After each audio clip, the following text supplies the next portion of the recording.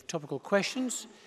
We'll next hear from the Cabinet Secretary for Justice on a statement on the Chief Constable's leave of absence. If members wish to ask a question of the Cabinet Secretary, would they please press their request to speak buttons now.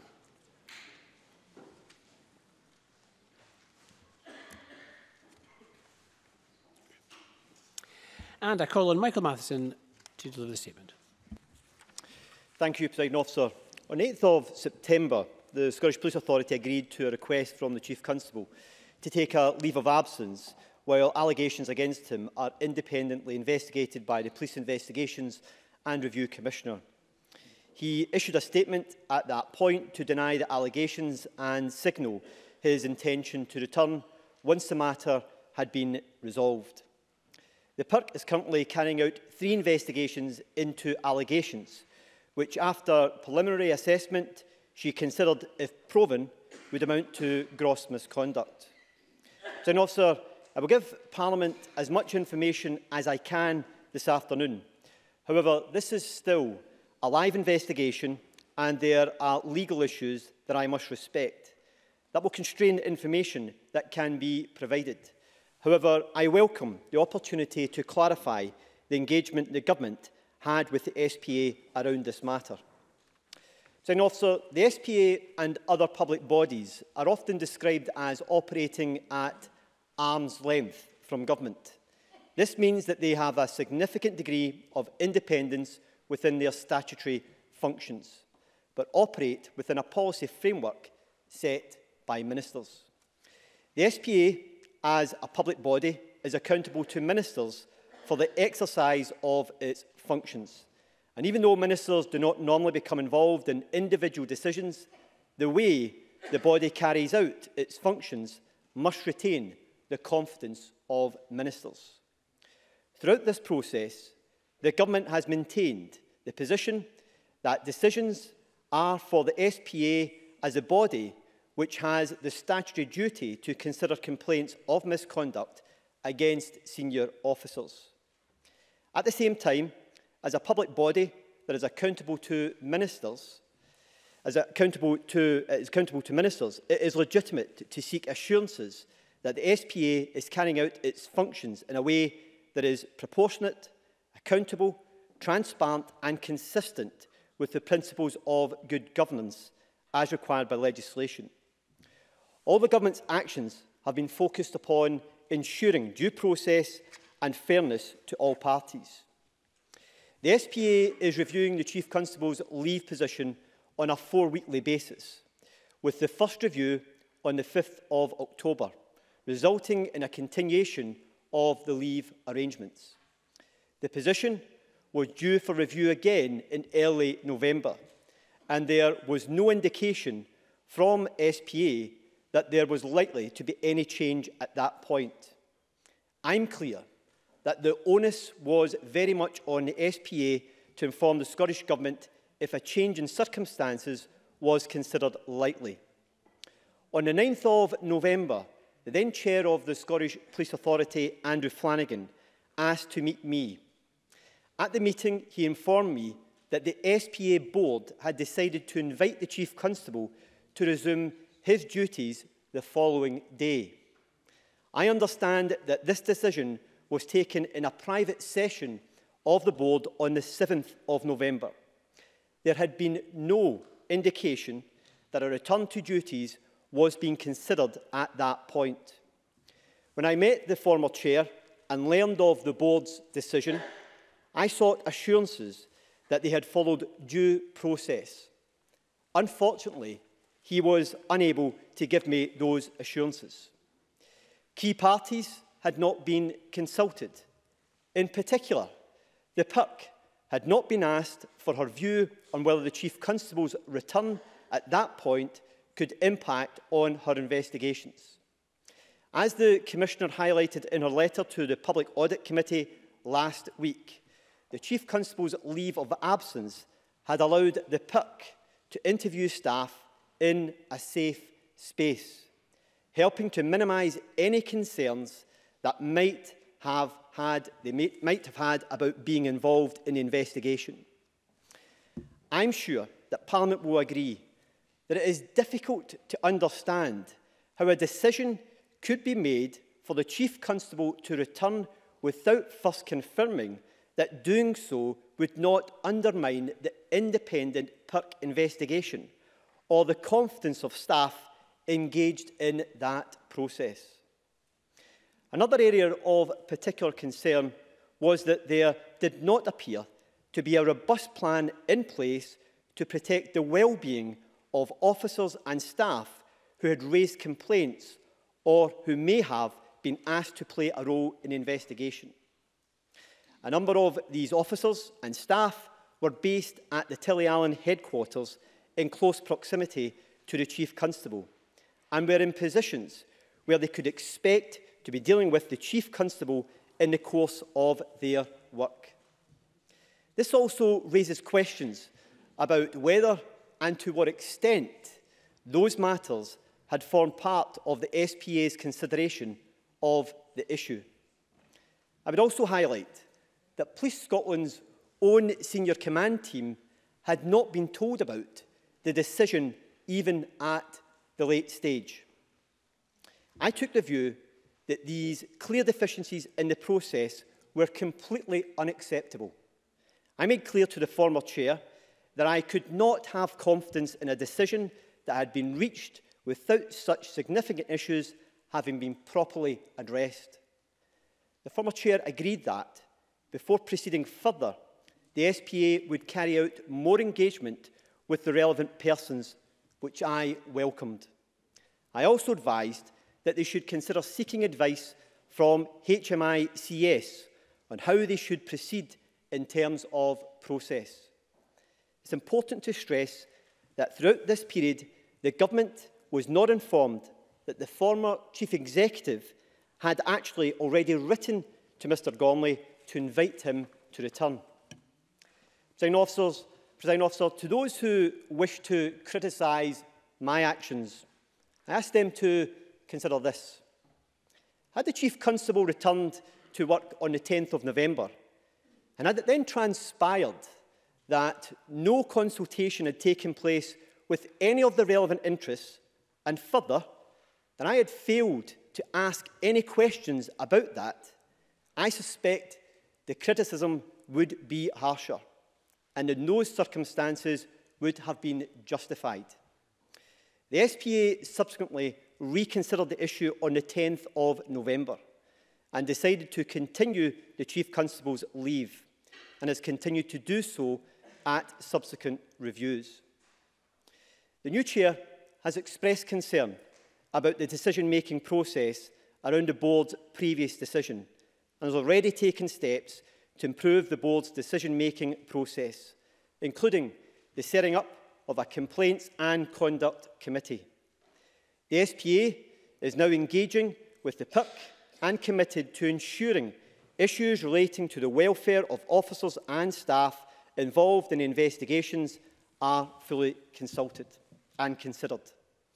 On the 21st of December, the Chair said, "I'm committed to working tirelessly and at speed to address the shortcomings which have been identified and to ensure that in future the SPA's decision-making processes and wider governance arrangements meet the standards which should be expected of a major public body." The Police Investigations and Review Commissioner has confirmed that the investigations are progressing, though we do not have a firm timescale for them being completed. It is in the interest of all parties that there is a thorough and effective investigation. Presiding Officer, I understand Parliament's interest in this matter, and the Public Audit and Post-Legislative Scrutiny Committee raised it with the relevant Director-General in the Scottish Government in an evidence session on unrelated matters on the 21st of December. The further information in this statement builds on the evidence provided in that session, and the Government will write to the committee later in the week. However, members must remember that there is an ongoing, formal, statutory complaints process, and I would caution against expecting SPA or indeed Government to give a blow-by-blow account while the investigation continues. Presiding Officer, public bodies need to be able to inspire not only confidence as parliamentarians, but also that of the wider public. The SPA is next due to review the Chief Constable's leave on the 25th of January. Whatever decision it makes at that point, it is vital that it is based on a robust process that commands trust. I welcome the assurance the SPA has given that it recognises the importance of that and look forward to supporting them in whatever way we can.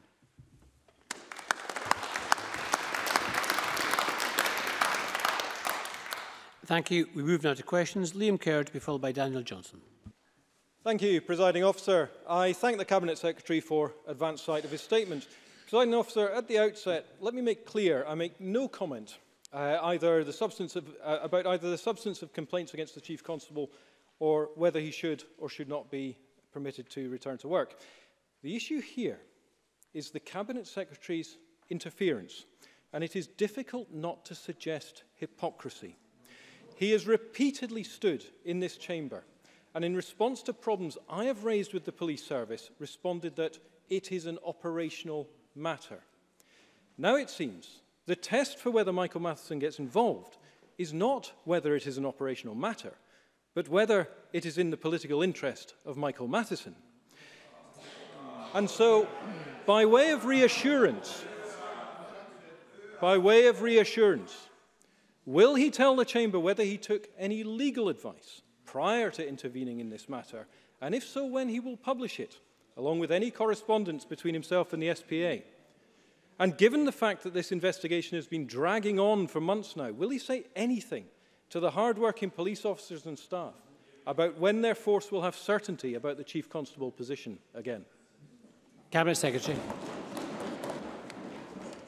Presiding Officer, I'm disappointed by the tone of the member's question and what is a particularly important issue. And as I set out in my statement, the focus of my involvement in this matter was to ensure that there was a robust, defendable process in place for the decision-making made by the SPA in relation to the decision of the Chief Constable returning to his duties. And it was very clear to me, while you have a live investigation being undertaken by the PIRC and that they had not been consulted in this matter, that we could not have confidence in that process. Additionally, the very fact that less than 24 hours before the Chief Constable was due to return to his duties, the command team in Police Scotland knew nothing about the decision that had been made by the SPA. And additionally, the fact that the SPA board had given no consideration to the welfare of those officers and staff who were involved in the complaints process, in my view, is simply unacceptable. To have stood by and allowed the SPA to implement that decision without asking them to revisit the decision and to consider these matters before they come to a decision on this matter, I believe would not have been acceptable. And that's why I asked them to reconsider it, and they did so. It is about the process being robust and defendable, not the outcome of that process. And in my view and in my assessment, it was very clear that the SPA had taken forward a process that was simply unacceptable and could not be defended. Daniel Johnson to be followed by John Finney. Thank you, Presiding Officer, and I thank the Minister for advance sight of his statement.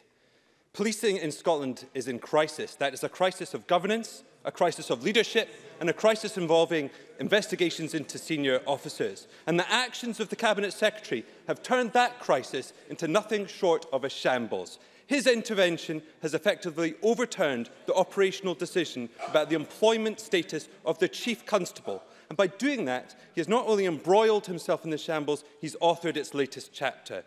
That decision in law is the independent SPAs to make, one they made unanimously and then U-turned following Michael Matheson's direct intervention.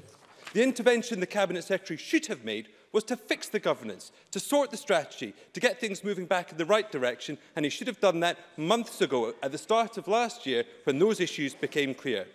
So is it not now an unavoidable conclusion that the Cabinet Secretary has prejudiced any future decision regarding Phil Gormley's employment status and his ability to return to work? And what is his response to the claim by the Chief Constable's lawyer that his intervention was unlawful? And finally, what confidence can the Scottish public have in the independence of the SPA if ministers can so simply and easily intervene in the decisions that they make? Cabinet Secretary. Presiding Officer, let me deal with, first of all, in relation to this being an operational matter. This is not an operational decision-making matter. This was about the process of the SPA in making a decision, a matter that clearly there is government interest in how that has been taken forward. The member contradicted himself by then going on and saying that we should be addressing issues of governance. That's exactly what this decision was about the governance process that they had put in place in arriving at this decision. And if the member is serious in saying to me that I should have ignored the welfare of those officers and staff who are part of that complaints process in this decision-making process, I think that is irresponsible on his part. And what I can also assure the member is that this was about making sure that we had a robust, defendable position on how they had assessed this matter and the decision which they had come to. And it was very clear in my assessment that simply had not happened.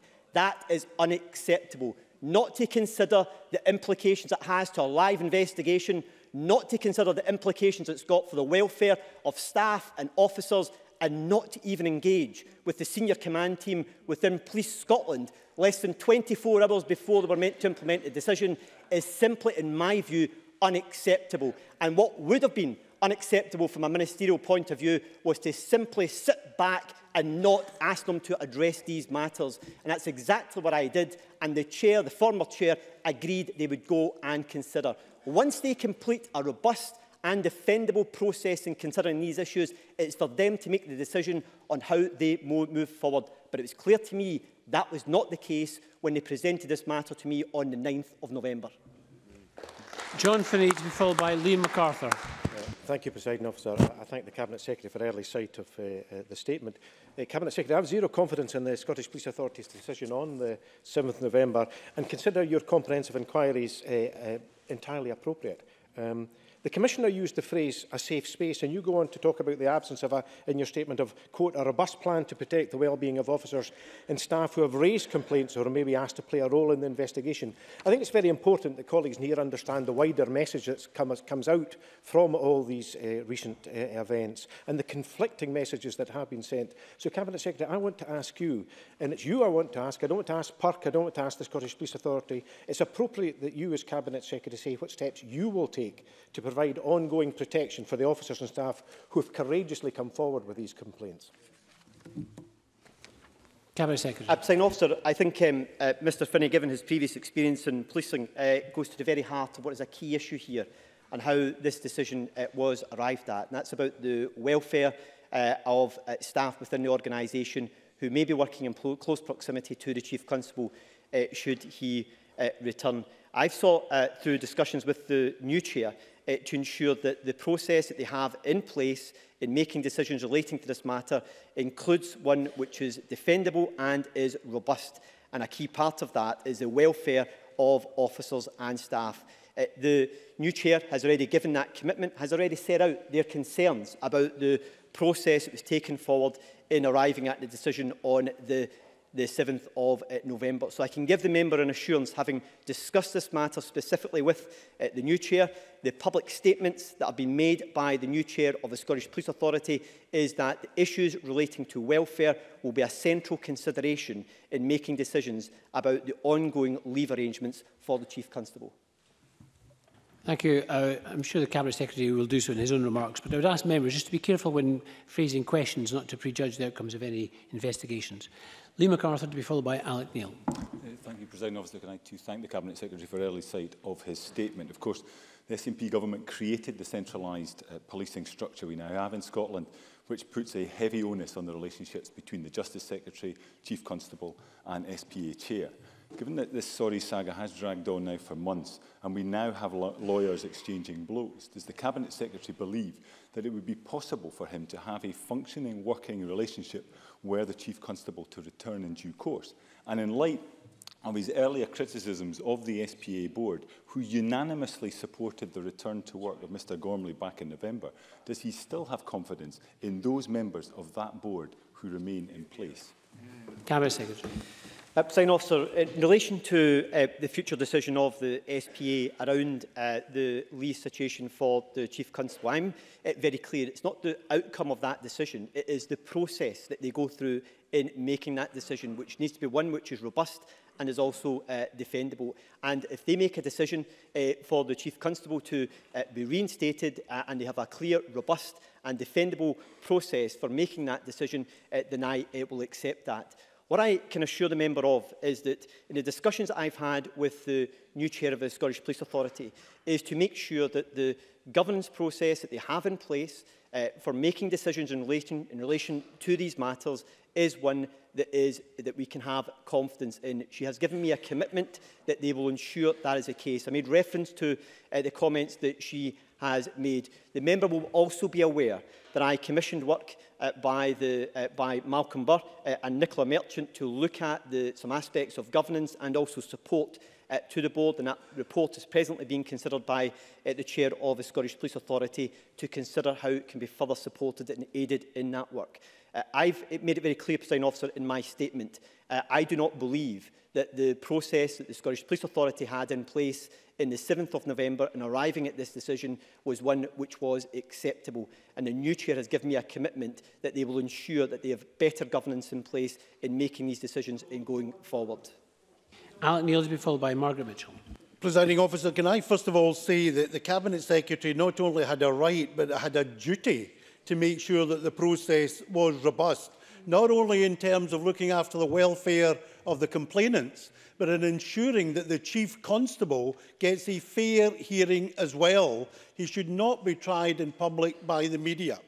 Secondly, following on from Liam MacArthur's point, can I say to the Cabinet Secretary, this issue does call into question the competence of some of the non-executive directors of the Scottish Police Authority, not only in relation to this issue, but in relation to other issues as well. And you only need to look at the evidence given to the Public Audit Committee to see the failings that have taken place in the SPA governance procedures in recent times. Will he now review the individual performance of non-executive directors to ensure we don't have a repeat of the kind of incidents we've had in recent times? And thirdly, there are reports of some people allegedly delaying giving their evidence to the PERT review in relation to the complaints against the Chief Constable. And as I said, it's absolutely vital the Chief Constable is treated fairly and the complainants are treated fairly and the process is robust. But it does require, to bring this to a timeous conclusion, it does require all those involved in the investigation to cooperate fully on a timeous basis with the investigation. Would Mr Neil please bring his question to a timeous conclusion? Everybody does. Cabinet Secretary. Thank you, Presiding Officer. The member raises a number of important points there. And he, first of all, he raised the issue about reviewing the individuals of the SPA who were involved in this decision back on the 7th of November. What I can say to the member is that the chair of the SPA is giving consideration as to how they will continue to support members in the process around decision-making relating to these matters. And part of the process that she has now put in place in order to address some of these issues is the Complaints and Conduct Committee, with a specific group of members of the SPA board upon it in order to consider these matters in much greater detail. It was clear from the discussions I had with the SPA chair that she believes that will give much greater focus to these matters in considering these issues, and I hope the member would recognise that as being an important step in trying to strengthen the processes relating to this issue and working with SPA board members and how they arrive at these decisions. The member then went on to raise issues around the PERC investigation and the suggestion that there may be a delay in taking evidence from individuals. The member will recognise that the PERC are conducting this investigation independently. The time frame is within their gift and that must be respected. I, like many members, would wish this investigation to be completed as early as possible, because I believe that's in everyone's interest. But the reality is that the investigation will take as long as is required. And I would fully expect those who have a part to play in that to fully cooperate with that. But I'm sure the member will want to respect that process and recognise that the PERC are taking it forward in a manner which allows them to investigate the issue thoroughly and also fairly. And the time frame for that can't be specified, as it could compromise aspects of the investigation. Thank you. Margaret Mitchell, followed by Rona Mackay. Thank you, Presiding Officer. The SPA is a statutory body which has the power alone to determine the Chief Constable's operational deployment status, not the Scottish Government. And this is essential to protect the independence of the Chief Constable.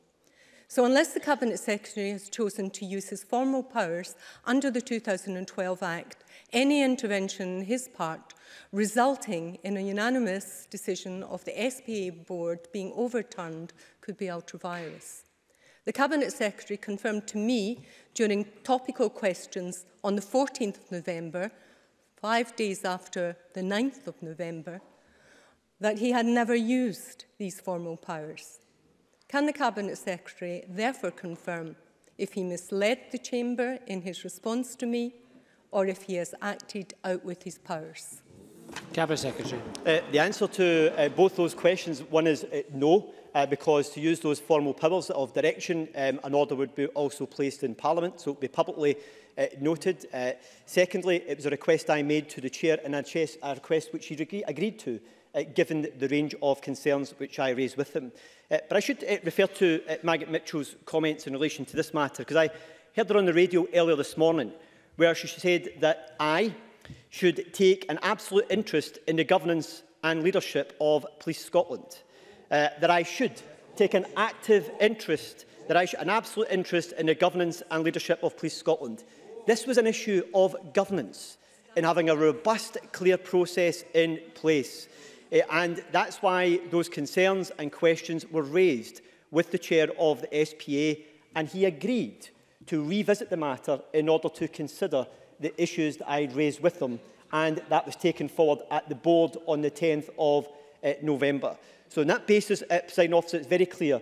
This was not a direction under the statutory powers that ministers actually have. This was a request to the chair of the SPA, and he agreed to take those concerns forward, and that was considered at the SPA's consideration of this issue on the 10th of November. Rona Mackay, to be followed by Jackie Bailey. Can the Cabinet Secretary give an update on the current position regarding the Chief Constable's leave of absence? The Secretary. Presiding Officer, as it stands at the present moment, the Chief Constable's leave of absence is being considered on a weekly basis by the Scottish Police Authority. It was last considered on the 19th of December by the Scottish Police Authority, where they agreed to continue his period of extended leave. It will be considered again on the 25th of January, and the SPA will give consideration to a range of factors in determining what further measures should be put in place, or in relation to whether he should continue on a period of leave. Jackie Bailey, to be followed by Fulton McGregor. Presiding Officer, legislation is clear. Operational policing decisions are a matter for the Scottish Police Authority, not the Cabinet Secretary. I can't help but wonder whether the Cabinet Secretary should have taken the time over the past year to sort out the SPA rather than sorting out individual decisions. The letter from the Commissioner tells us that had she been consulted, she would have been content with the Chief Constable's return. So can the Cabinet Secretary therefore tell me, did he or his officials speak to the Commissioner about this, and when? Did he or his officials speak to the Deputy Chief Constable, Ian Livingston, or the senior management team at Police Scotland, and when? And has he or his officials spoken to the Chief Constable, Phil Gormley, since the 7th of November 2017? Cabinet Secretary. Presiding Officer, can I first of all deal with this issue again about this being an operational matter? This is an issue of governance within the SPA. It is not an operational matter, and the legislation is very clear in the divisions relating to these matters. She asked whether I had consulted the SP, if I had consulted the PERC, whether I had consulted Police Scotland, or whether I had consulted any other parties, including the Chief Constable, on the 9th of November.